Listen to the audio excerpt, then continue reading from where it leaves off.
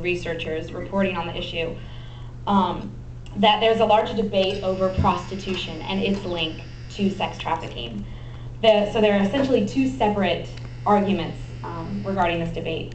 So first, there are those who demand abolition as a solution to sex trafficking. So abolition being the abolition of prostitution. So illegalizing prostitution. This means decriminalizing the prostitute. So instead of throwing prostitutes in jail or making them pay a fine, they're decriminalized, and then criminalizing everyone else involved. So this means the purchaser of the sex act, the John, and any middleman. So that would be the pimp or any type of person who's trafficking those people. And the abolitionists were,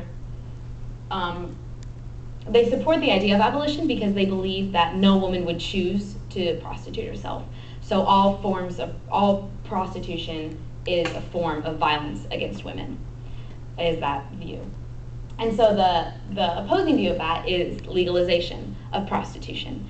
And legalizing prostitution comes from those who believe that prostitution is going to exist in society.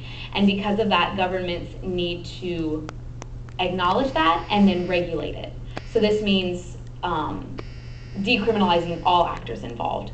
So registering prostitutes as a career path, I guess, and a sex worker, and as well as registering brothels and legalizing a way for people to purchase those sex acts from the registered prostitutes. And they would also report profits and all of this. And this does exist in the Netherlands and Holland,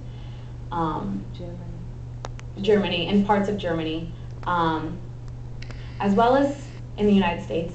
It's still legal in Nevada. So those are the two opposing views.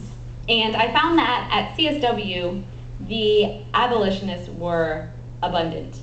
I talked to very few people who were for the regulation of prostitution, for legalizing it.